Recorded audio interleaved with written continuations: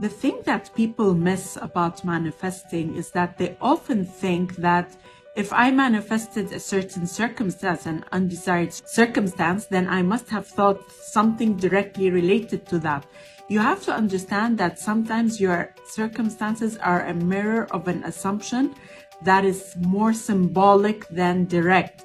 It can be an exact mirror, but many times it is not an exact mirror. So here, this is where you need to dive in and think about what assumptions you have about yourself that are creating that circumstance.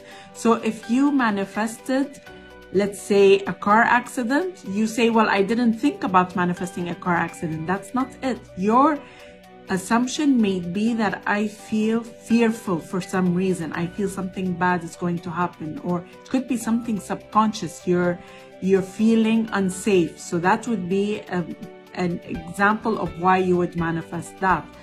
If you are manifesting someone who wants just a casual relationship and you want marriage, so they are reflecting back to you an assumption perhaps that you don't feel worthy of being chosen or being in the relationship that you desire. It's not always an exact mirror reflection of what's going on in your subconscious mind or the assumptions that you have about yourself. It can be symbolic. So always remember that this is how you are created.